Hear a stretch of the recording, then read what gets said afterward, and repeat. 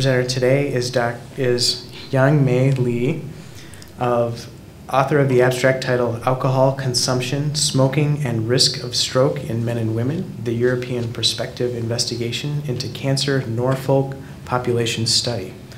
Good afternoon, everyone. Thank you for your interest on my abstract entitled Alcohol Consumption, Smoking, and Risk of Stroke in Men and Women, the European Perspective Investigation into Cancer Norfolk Population Study. Today, I'm going to briefly introduce the background, methods, main results, and some points for discussion for this study. During the past 20 years, many epidemiological studies have been conducted to examine the association between alcohol consumption and the risk of stroke. However, the results have been inconsistent. While heavy alcohol consumption is thought to increase the risk of all stroke, ischemic stroke, and hemorrhagic stroke, the effect of light to moderate alcohol drinking on stroke varied a lot between studies. So our objective was to use data from European Perspective Investigation of Cancer, which is, I will just say EPIC below, EPIC Norfolk Population Study, to explore the association between alcohol and stroke. Our methods. The EPIC Norfolk is part of an international collaborative EPIC study investigating the association between dietary intake and cancer. From the outset, the aims and data collection of the EPIC Norfolk cohort have been broadened to include determinants of health and chronic diseases.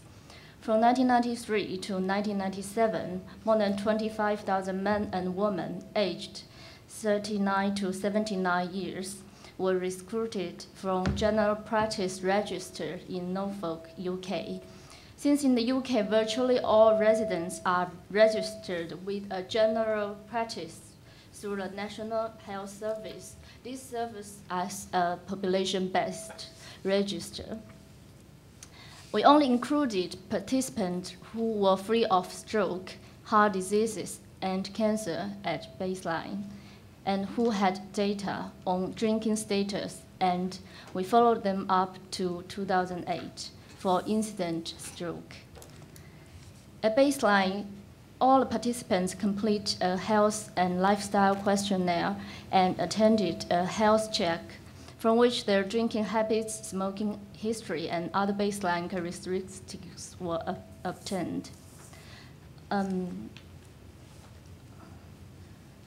We examined this association using the Cox proportional hazard regression models.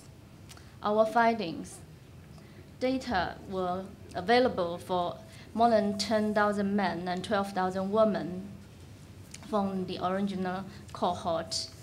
During the average 12 years of follow-up, 870 strokes were documented.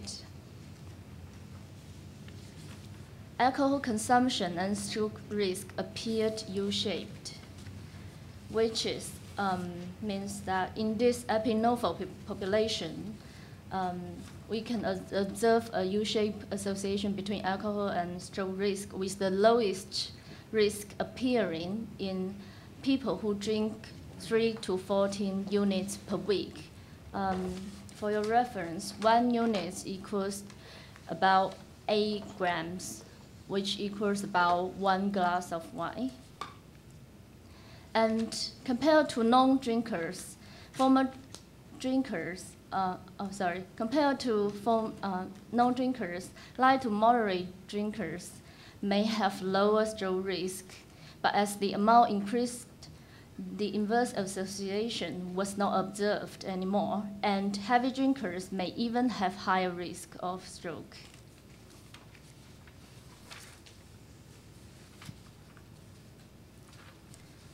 We also find, not surprisingly, smoking was a risk factor for stroke. If you are a current smoker, then you will have a risk of about 64% higher than never smokers. Plus these two findings, we also find that the interaction between alcohol consumption and smoking is significant, which means that although the interaction term was only borderline significant, but we are able to say that any potential beneficial effect of drinking moderate amount of alcohol on stroke may be counteracted by cigarette smoking.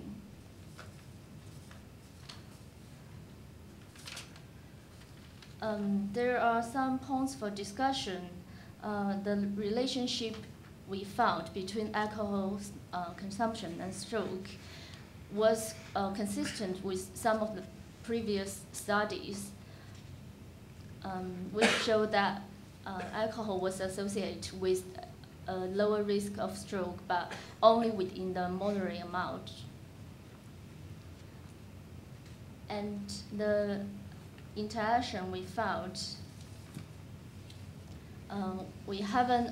to our knowledge, we haven't found any previous studies reporting this interaction term. This means that the different results from previous studies may be caused by different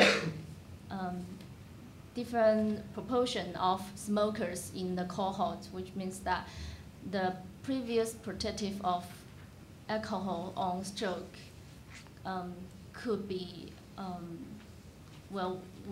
we could have some thought about the previous findings and see whether the protective effect was only because they've got less smokers.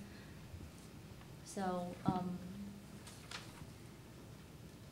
basically this is our findings, and our conclusion is that in this middle-aged and older men and women population in the UK, alcohol consumption and stroke risk appeared U-shaped. Moderate alcohol consumption up to 14 units a week was associated with a lower risk of stroke. But there was a borderline significant effect modification between alcohol consumption and smoking for stroke, which will prompt future studies to examine this alcohol-stroke association in more depth. Okay, thank you. Thank you, Ms. Lee.